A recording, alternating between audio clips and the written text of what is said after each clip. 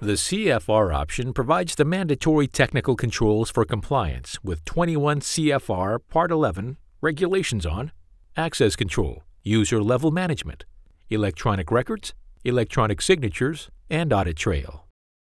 Star E enables access control to the application, user-level management, electronic signatures, and audit trails. User-level management is part 2 of a series of 4 how-to videos teaching you how to make best use of the Star E CFR option for data integrity.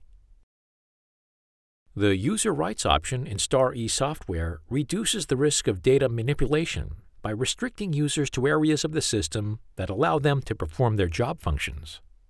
The system administrator can grant up to 30 different rights to an unlimited number of user roles or profiles. For example, administrator, lab manager, lab technician, and so on. In this video, we show you how to create new user roles to which you can assign any number of the available access rights.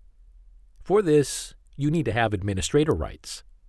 Under the Home tab in the Install window, click on User Roles. From the left box listing the available rights, select the privileges you wish to assign to the user.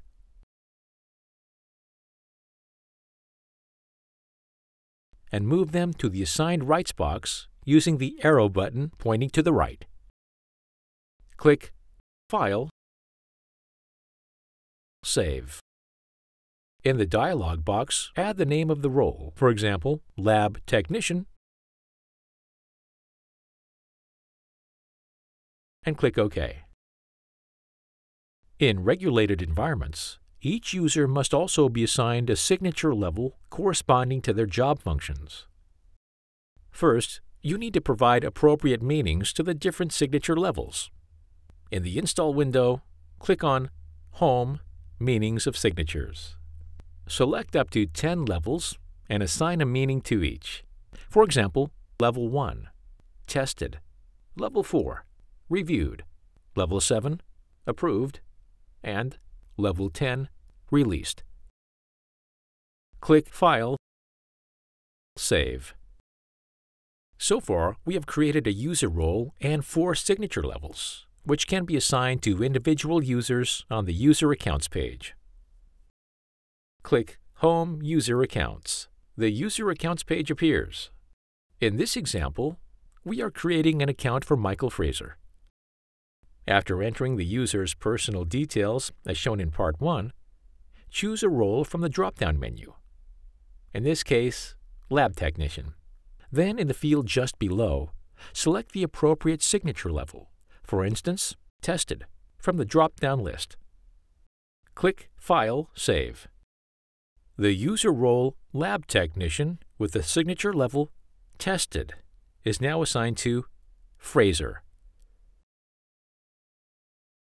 Recommended signature levels for different roles are given in the table. Once a user has signed a record, it can only be signed again by another user and with the same signature level or higher. In other words, if Miller signs a record, it can only be signed by Widman or Jones, who have signature levels 7 or 10.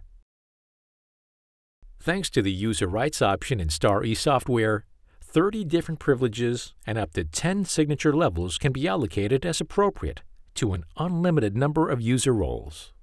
For more TA-related how-to videos, please go to www.mt.com/TA-videos.